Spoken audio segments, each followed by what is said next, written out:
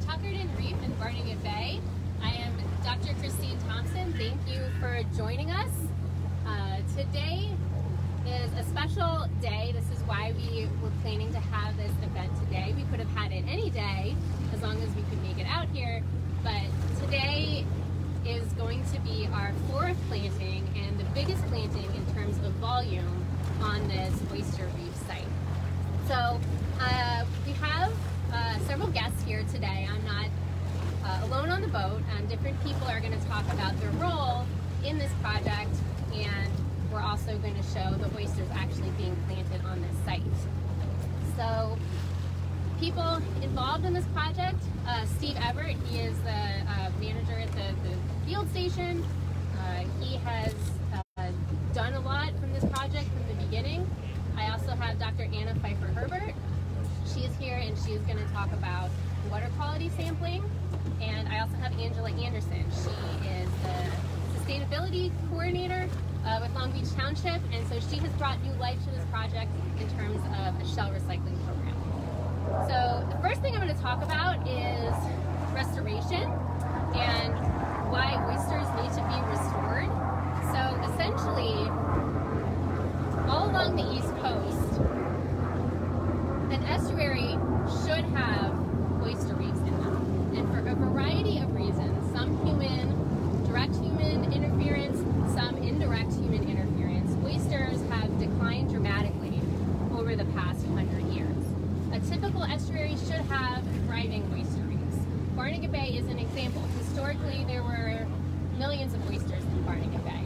When you have a thriving oyster reef, you will get the ecological benefits along with it, such as creating habitat for fish and other invertebrates, as well as benefits of water quality filtration. So think of an individual oyster as kind of being a mini vacuum cleaner. So if you have a whole reef of oysters within an estuary, that water will be cleared of suspended sediment, mud, extra phytoplankton, and kind of creating a better environment for humans and the species that live there. So when we restore an oyster reef, we essentially rebuild a population of oysters, and alongside that we bring the habitat and the water quality benefits. So I'm just going to pause for a second as the barge approaches and goes in the background as they begin to set up their planting. And we're going to go over how this planting is done and how we do it. And then you'll see it happen. So Steve can come out. However you want. Sure. No, I don't think so. So welcome everyone. Christine mentioned Steve Everett. I've been involved in this project since the beginning. Started in 2015 with funding from the Barnegat Bay Partnership. That was when we first put down any oysters in this part of the bay. There are natural oysters in this part of the bay, but those numbers have been low historically. This process here in particular helps jumpstart that oyster population. That coupled with oyster farming throughout this system, we believe, and the data is showing, is leading to an increase in natural recruitment. So we have 4 acres here in total. Today, Parsons Mariculture and his team will be planting about a ½ an acre of the bay bottom that we have. This is about 725, 750 bushels of recycled shell that Angela will talk a little bit later about that program. On those shells are young oysters or oyster spat, which Dr. Thompson will talk a little bit more about. And much of the funding that we have now is based on water quality improvements that healthy oyster populations can foster in a bay system like this. And Dr. Pfeiffer-Herbert will talk a little bit about that. So thanks for joining us today. I might be back on with some questions a little bit later on, but I'll give it back to Christine. Okay, so I forgot to mention, as I was introducing my co-hosts, I forgot to mention the partners in this project. So you can see Dale Parsons of Parsons Seafood was back there with his employees. But funding comes from the Barnegat Bay Partnership. They have funded this study for 4 years now, as well as the Jetty Rock Foundation. They are integral in setting up some of the recycling programs and funding that and raising money to support the shell recycling.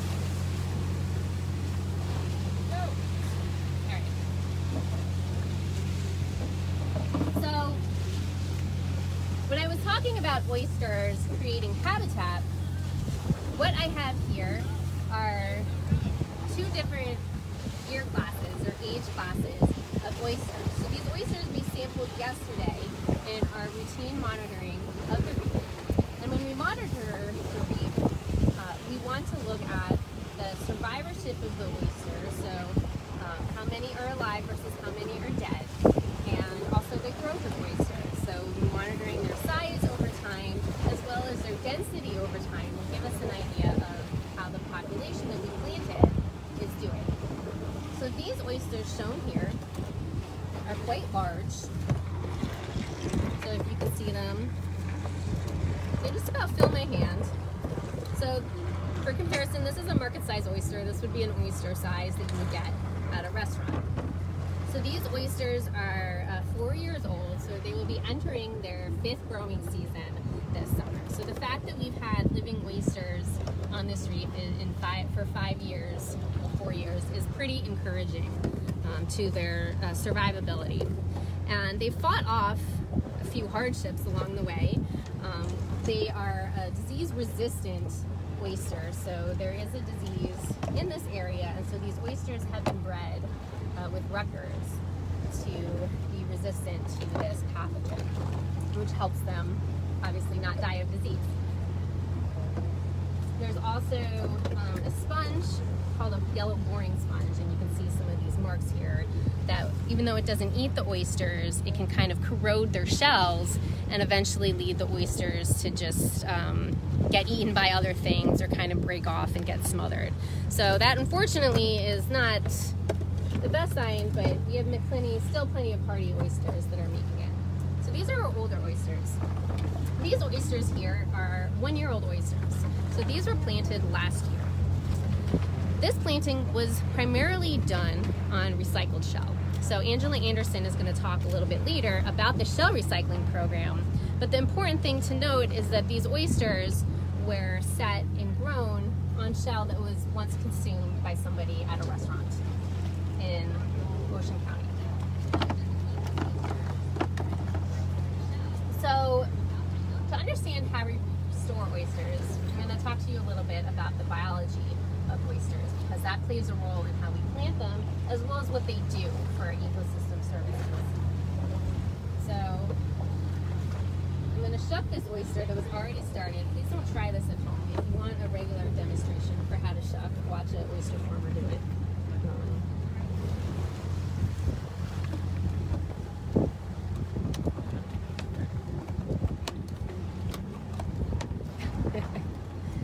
So you can kind of see how the boring shell has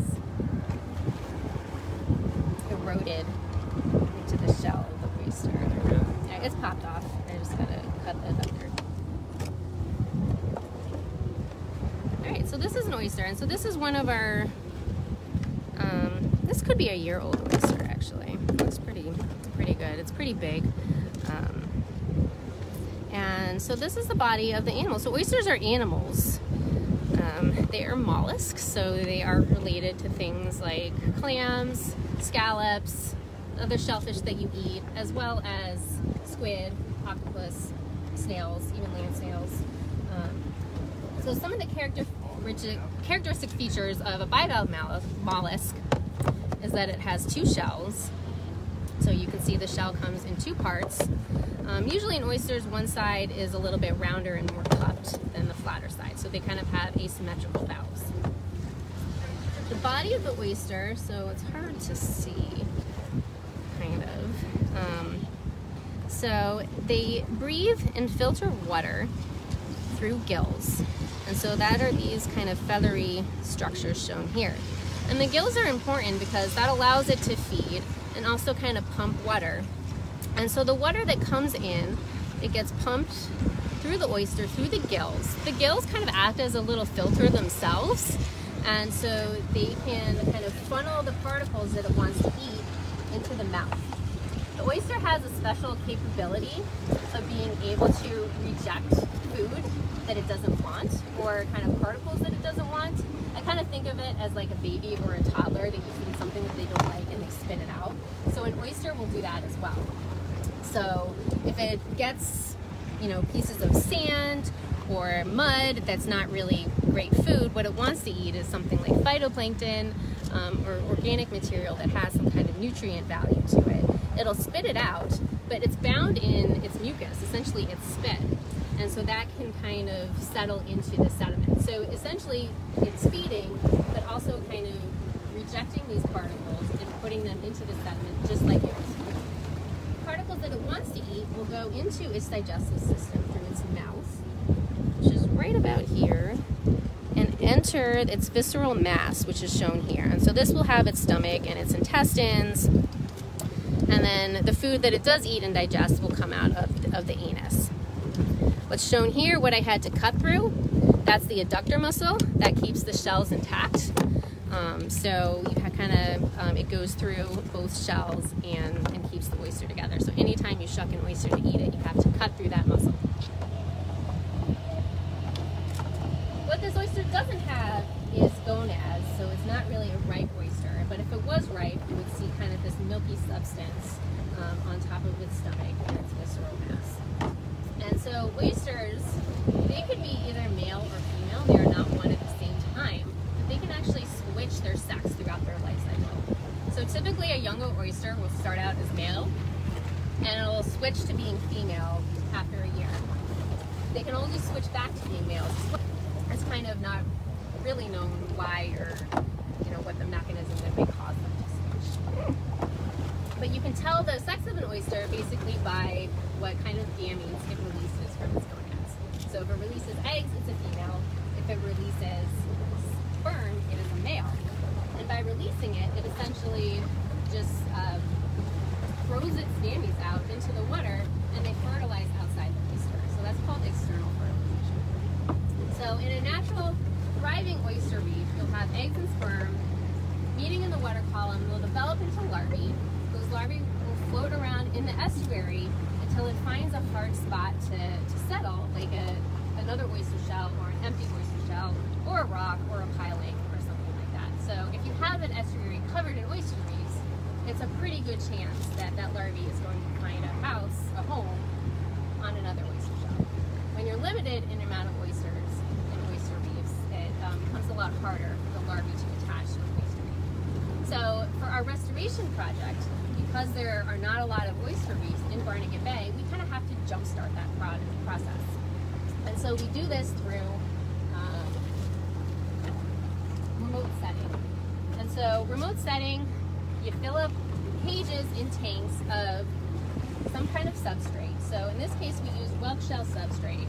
In more recent years, like now, we use recycled oyster shell. And so here you have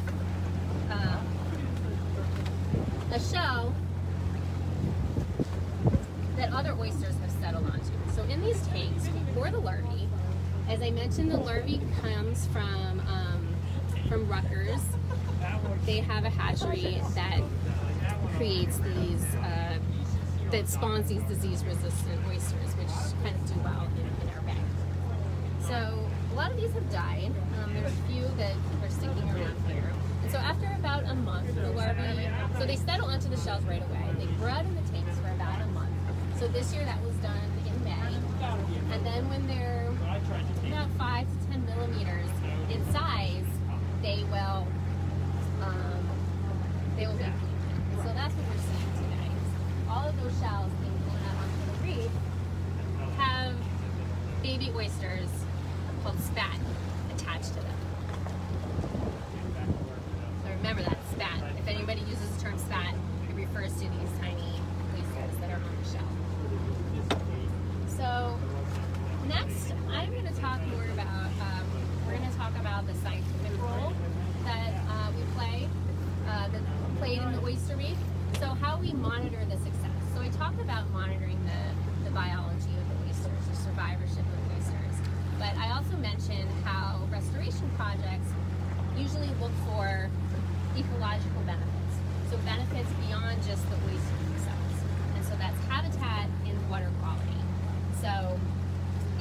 routine monitoring, we monitor the water quality, and that is able to tell us how much the oysters filter, and we monitor the habitat as well, so how many species are living in and among the oysteries. So I'm going to turn this over to Dr. Anna Pfeiffer-Herbert. She is an oceanographer at Stockton, and she's going to talk about the water monitoring program that we have on the reef and how we can use that data to know how oysters are improving water quality in Barnegat Bay. Great. I'm going to step around here. Yeah, we should talk about those too. Hello. Hi, I'm Dr. Anna Pfeiffer-Herbert. My students sometimes call me Dr. PH or Anna. And as Christine mentioned, I'm going to talk about the water quality monitoring. And so there's water quality means what are the conditions in the water and how are those conditions going to affect the living animals like the oysters. So I'm going to show you some of the tools that we use for monitoring and talk a little bit about what we measure and why those are important. So we have been keeping track for starting last summer continuously some of the important things for how oysters grow and survive. And we use instruments like this one right here. This is called a YSI multi-parameter sonde, which means that it measures multiple variables in the seawater. And I'm going to carefully take off its guard and show you some of the probes that are inside.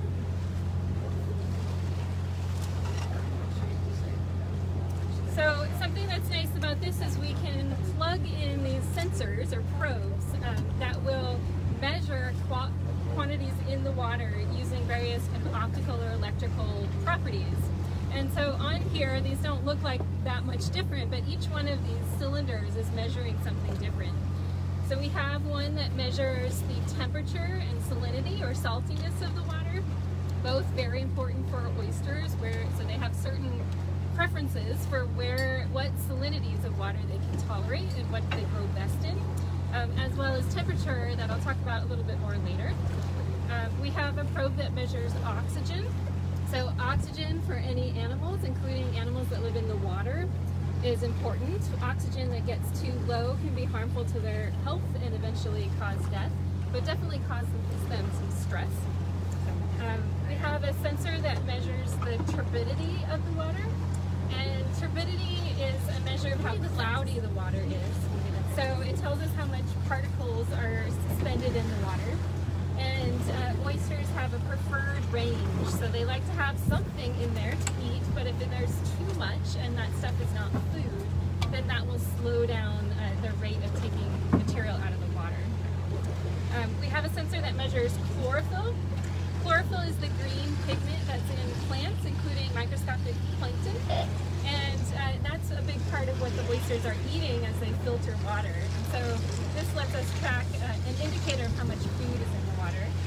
And we also have pH, which measures how acidic or alkaline the water is, and that's also important for oyster shell growth and oyster survival. So I'm going to cover this back up so we don't dry out the sensors.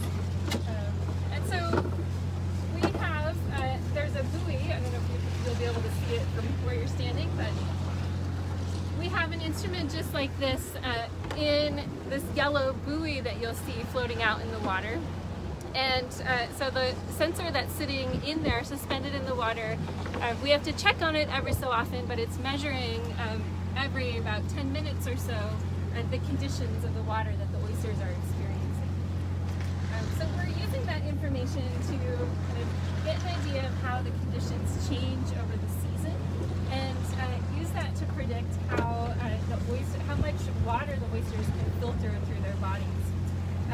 So we're still working up a lot of the data, but some of our preliminary results are telling us that in this location where this reef is, the things that matter most are the change in temperature over the seasons, the amount of turbidity, that cloudiness measure of the water, and the chlorophyll, or the amount of food that they have. The oxygen here, according to our last year's measurements, the oxygen is at a normal range that the oysters would be happy in. The pH is fine for them at this point, and the salinity is also within their preferred range. So over the season, as the temperature changes, that's going to affect the way that the oysters are filtering. So just like if you go out and exercise, your muscles have to get kind of warmed up. So the oysters at really cold temperatures will slow down and stop pumping water. They'll get faster and faster at filtering water up to a point. When it gets too hot, like maybe in August, where the water can get up to 80 degrees, then they'll start to slow down a little bit. That's stressful for them. So there's parts of the year when they're pumping water at their optimal rate, but most of the year they're actually filtering a little bit more slowly. So we're keeping track of these variables so that we can come up with an idea of how much water the oysters on the reef are filtering through themselves. And that water contains things like nitrogen. Nitrogen can be beneficial in certain amounts because it's necessary for growth of plants and plankton. But when it becomes too high, the water can become overgrown and we can get conditions such as low oxygen and other environmental problems. And so by measuring what's going on this reef, we'll be able to make predictions for if the reef was double in size or 10 times larger, how much water could the oysters filter through themselves, and how many particles and how many grams of nitrogen can those reefs remove. So as Dr. Thompson mentioned earlier, oysters used to be a lot more prevalent all throughout the bays. Now they're just a fraction of the size. But as restoration starts to increase the size, we are hoping that we'll be able to see measurable water quality benefits. Aside from monitoring the water quality, another measure that we do is in habitat restoration. And so we're going to bring Dr. Thompson back over to talk about habitat restoration, if you're ready.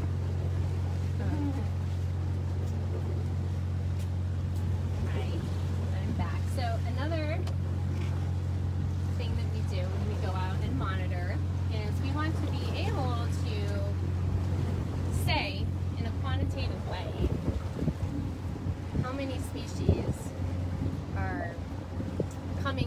are using the oyster reef. So how much habitat for how many species are we providing? So in addition to studying the oysters themselves, we have a variety of ways that we monitor the organisms that live on the reef. So one of those ways is just through the regular assessments that we do. And so I'm going to turn to these monstrosities behind me. And so this is the way that we have been sampling the reef for the past year or so. These are called hydraulic patent tongs, and they look really scary, and they kind of are, so we have to use a lot of protective equipment when we use them. They go over the side of the boat, so hopefully we took some videos yesterday, so we'll probably be posting some of those videos later on this summer to kind of show how the whole restoration and monitoring process work using these patent tongs. So you can check back at the Stockton Facebook page to see those videos. So when we lower this down, it essentially works like an aquarium arcade claw game, where it closes and it grabs a 1 meter squared section of the oyster reef. So then we bring those back to the deck here, sort them and reprocess them. We look for the oysters, and we also look for the other species that live on the shells. We also monitor larger things like fish using fish traps. We did that last week, so we don't have any of the fish samples to show you, and any fish we caught yesterday we put back to the So when we sample an oyster cluster, we look at the different groups of species that are using the oyster reef. And so this can be broken down into species that are mobile or species that move around. So things like crabs and shrimp and snails, and things that are more sessile or encrusting and kind of grow on the shells and don't really move around, kind of like an oyster doesn't move once it's settled onto a substrate. So to measure encrusting species, one way that we can be somewhat quantitative is through a percent cover. So if we take a certain area of an oyster cluster, we can put down some kind of gridded mesh and then kind of estimate, so there are 400 squares here, estimate how many different species cover that mesh. So in an example like this,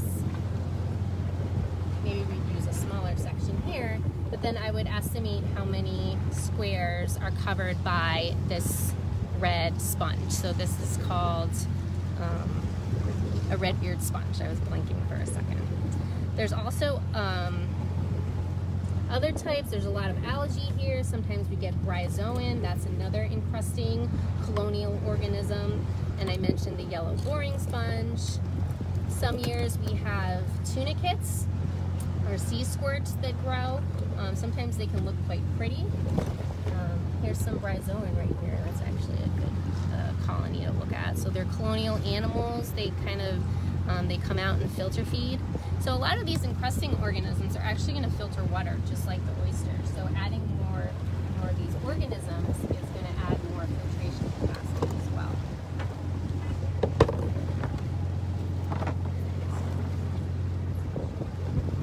Over here, we have a limpet. So this is like a gastropod,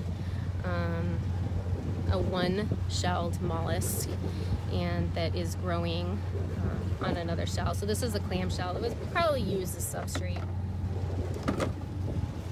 This is red-beard sponge. So this is that encrusting sponge that they showed on the other oyster that can kind of grow up and grow kind of bushy. So they'll kind of grow more three-dimensionally in their later years, creating more structure. We often see crabs and shrimp and even little fish hiding in among the sponges. In terms of mobile species, the number one group of species that uses an oyster reef are crabs. I know they don't look that good right now, but we have spider crabs, which are very abundant. Almost every sample that we take up has a couple spider crabs living on it. Spider crabs are also decorator crabs, so they can use pieces of sponge and put them on their bodies to camouflage. We had a crab in the lab last year that put a rubber band on its head, so sometimes you can see funny videos of what these crabs can do. There's a character in Moana that is a decorator crab. Mud crabs. There are several varieties of mud crabs. Mud crabs are a characteristic reef-dependent species, so they really utilize the reef throughout their entire life cycle. They lay eggs there, they feed there, they'll feed on young oysters, as well as, they really use that habitat, and they're probably some of the more abundant species. Any student that has ever worked with me will learn how to identify them, and they always say that is their favorite part, is identifying crabs. Another species that I want to talk about is kind of a predator of oysters. So I mentioned some of the mud crabs will eat oyster spat, but these snails, although they look kind of pretty, they got that spiral characteristic of a whelk shell, they're pretty nasty predators to oysters, and they're called oyster drills. There are two species of oyster drills. So this one is called the thick-lipped oyster drill, because the aperture is kind of serrated here and more open. And this is the Atlantic oyster drill, which its aperture is fancy.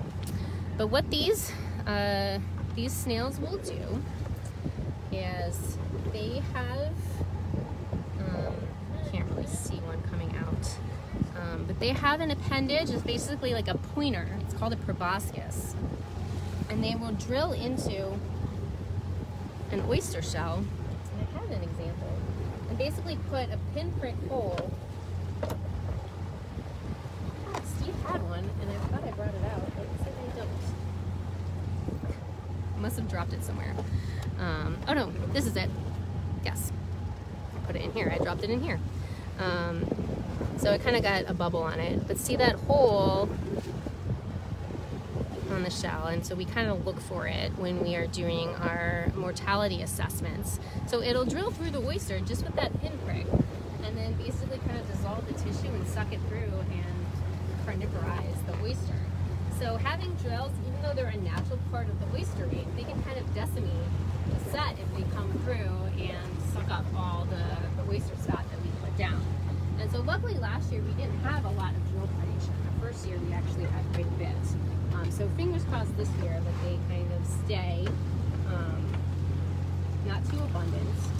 But another sign that oyster drills are around the reef is their egg cases. I had a sample here and I moved them around. I had these yellow oyster drill egg cases. So here's an example. And each species lays them. I can't remember which species this morphology is. There's one that's forked, so it kind of has two branches coming out of it. And so usually we kind of rip those off as well. But this is basically baby drill snails that will hatch and wreak havoc on a cluster of oysters. Sometimes we've picked up a whole cluster and every oyster on it is dead and has a drill hole through it. Other species, so sometimes we pull up clams. Oysters, even though clams are burrowing mollusks, they don't actually compete with the oysters, but the oysters can kind of make nice food in the sediments that the clams can filter as well. So there's kind of mutual benefits to, you know, increasing the quality of their habitat. So these are like little neck-sized hard clams. This is kind of a rare find, but we found was a skate or egg case. And it's hard to tell if there's an embryo in here or not, but these it's a fish that lays eggs in these cases. Sometimes you see them washed up, dried up on beaches as well. So we pulled one up in our sample yesterday. So in about a minute, we are going to talk more about the restoration program and the shell recycling program. But if anybody that's watching live has any questions, either for myself or for Anna, you know, now's the time to ask us.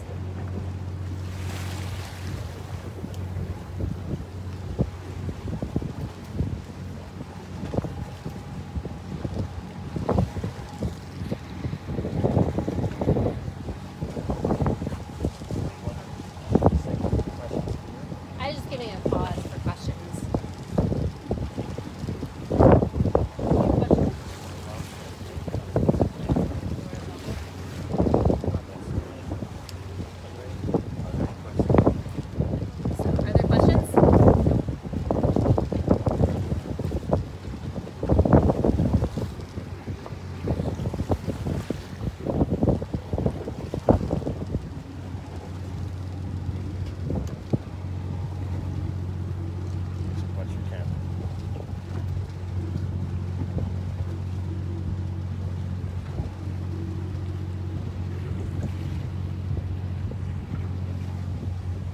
Christine, we have a question. Yeah. How do you know how much bottom is covered? So one way we can estimate it is through the patent farm surveys, as I talked about, where, you know, assuming it gets that whole 1 meter squared, we can then estimate the density of oysters in that 1 meter squared. We also have made maps of the reef through sonar technology. So we might be able to talk about that in a little bit. And so that can give us the whole area of the reef. So every sample that we take, then we can back calculate, we can take the average of all the samples and then calculate that over the area of the reef. So for instance, if we have 100 oysters per meter squared and the whole reef is 100 meters squared, then we can see how many oysters are part of the area.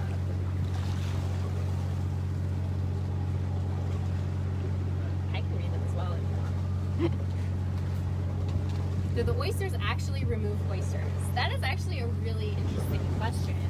And so I'm assuming that the question comes from the oysters being... It's supposed to say nutrients. But yes, the oysters can actually filter oyster larvae as well, although it's kind of minimal. But they actually remove nutrients. Yes, they can remove nutrients because they will take in the nutrients and use that to build their biomass. And so one of the things is then when you harvest the oysters and take them out of the bay, you're essentially removing the nutrients that the oysters have used to build their bodies, build their shells, and take them out of the bay. Another way that they can remove the nutrients is by their filtration process and the feces production and their pseudo-feces production, or that stuff that they spit out that they don't eat. If there's any nutrient value in that, that actually goes into the sediments. So they literally poop where they eat. And so that the oyster deposits kind of like go into the sediments, and if they don't get resuspended, they're considered buried and no longer part of the water. All right, another question is, do you recycle clamshell?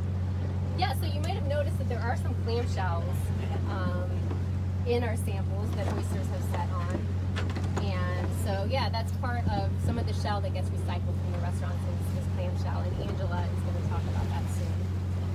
And I'm actually going to take this last question. I will have Angela take that question as well. No, you're going to take this question. You can answer it. Oh, okay. So I'm going to hand it over to Angela Anderson in Long Beach Township, and she's going to talk about this shell recycling program.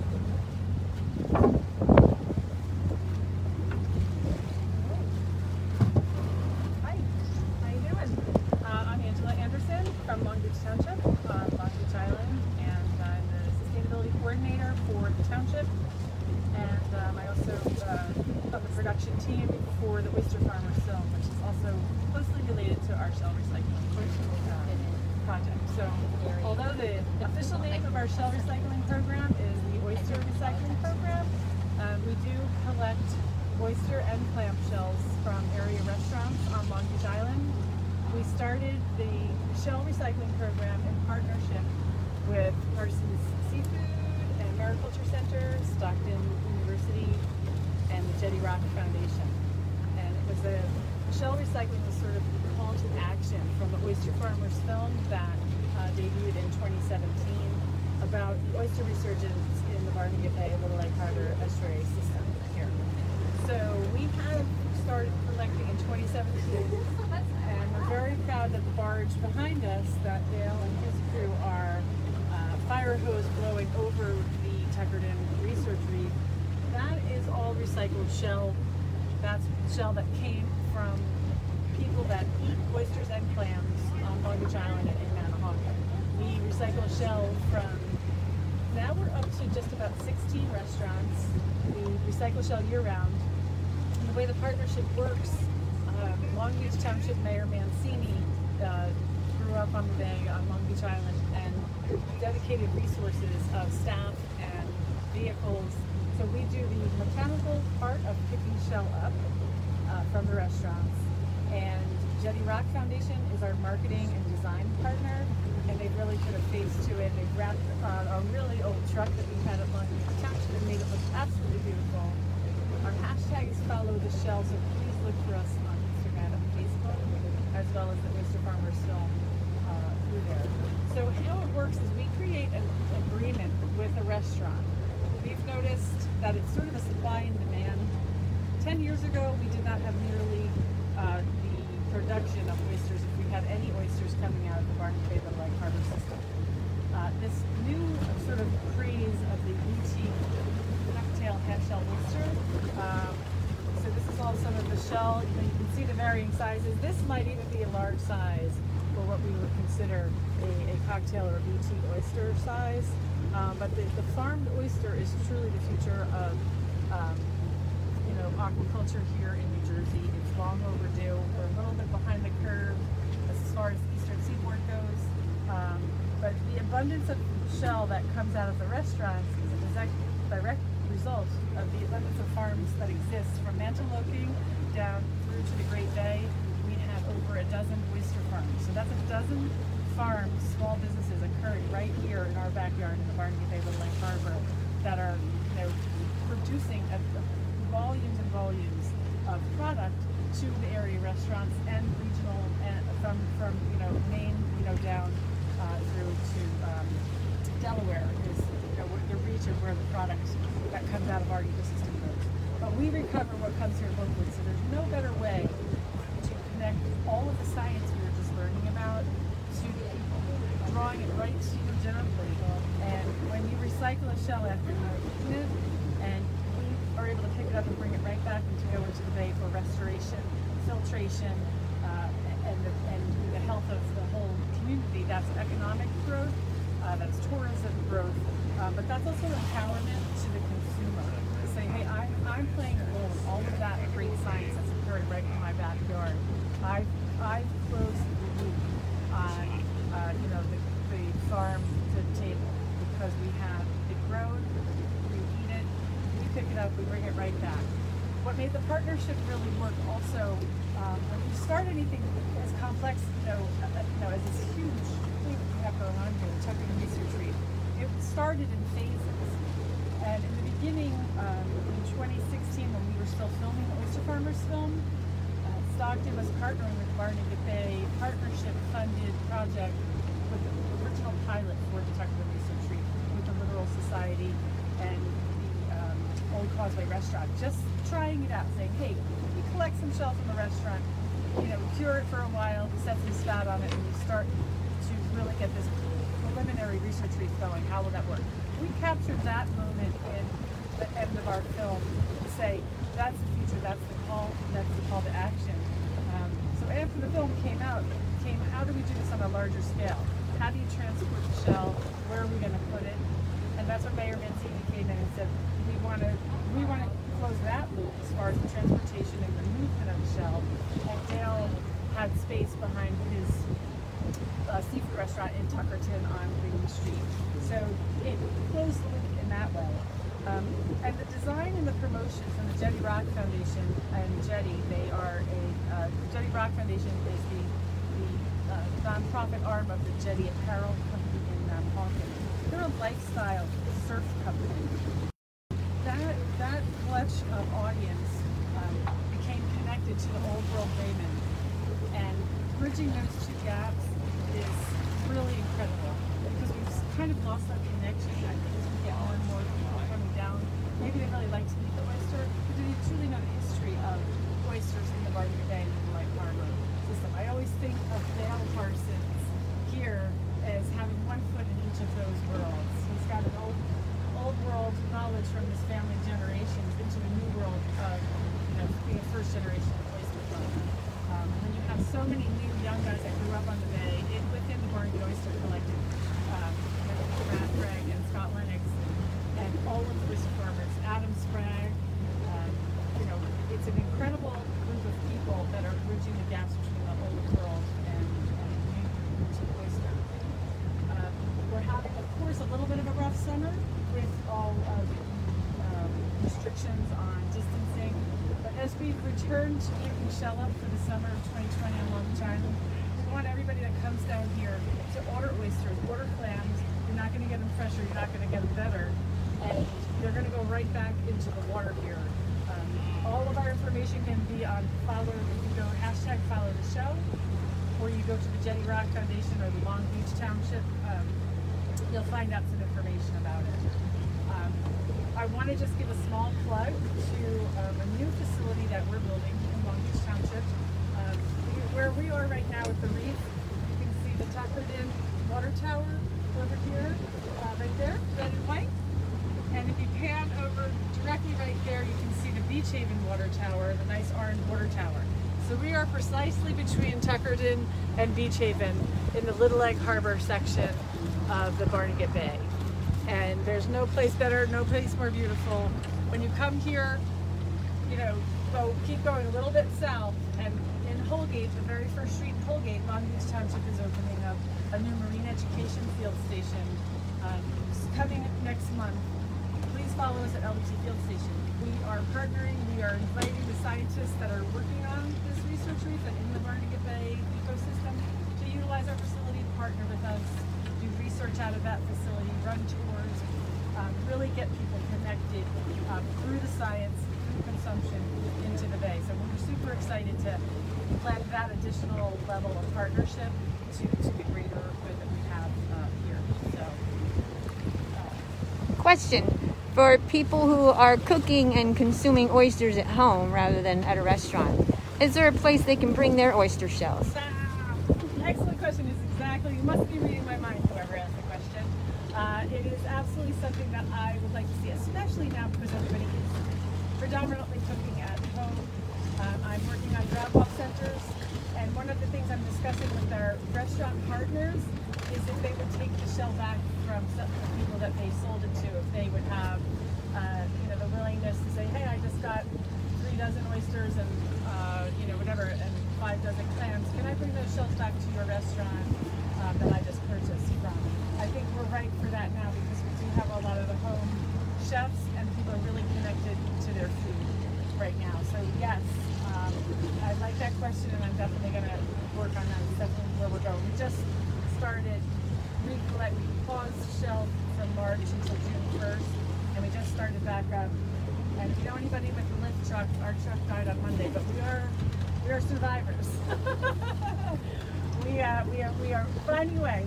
We're picking up 2 days a week, and we love all of our restaurants. Please look up the names of all of the restaurants that are participating in this. It's fully voluntary on their part, and they're very proud to be supporting their consumers, their growers, and the science of the bay. Because without a healthy Barnegat and Bay ecosystem, there wouldn't be a reason for these restaurants and livelihoods to be here. So we all play a role in it, and Long Beach Township and all of our partners are really proud to bring the science to the people and bring the people to the science. So, yeah, so almost all that shell is ours. We did almost 4,000 bushels since we started in 2017. So we're very excited.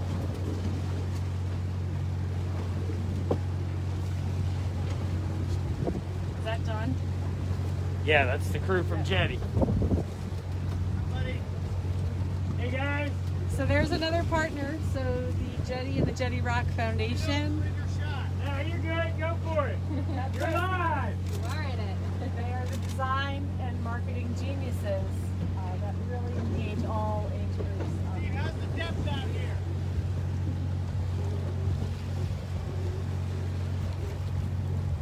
Our goal is to double the amount of shell each season, so we hope that we can do, this season of course will be a little low. Next, 2021 is going to be our season, and we really hope that we can get about 3,000 bushels in 2021. And for reference on that, what just went overboard today was 725 bushels, right? With possibly millions of oysters fat on them once we figure it out. But just to give you an understanding, what did you say, 3,000 bushels? We're nearly 4,000. We've done.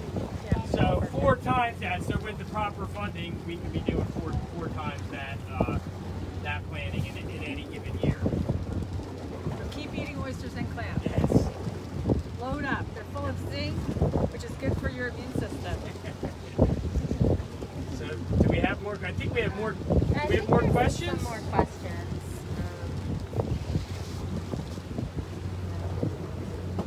Are there more questions? Yeah, there are some. Did you take the one about the oyster spat? The question from Matthew. Yeah, Matt. So Matthew says, by providing a hard substrate to the benthos, are the natural oyster spat able to come about beyond just the ones that you're depositing on the reefs?